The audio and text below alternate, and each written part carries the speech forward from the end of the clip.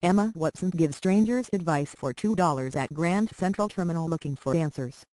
Just as Emma Watson, the actress teamed up with Vanity Fair to give people advice in New York City's Grand Central Terminal. Although she couldn't be there in person, she still made it work with help from Derek Blasberg for Derek Dish Stuff with a Friend. Derek set up a portable booth with Watson, who was on FaceTime, and together they charged passers-by $2 in exchange for words of wisdom from Watson. People could ask anything they wanted as long as they paid.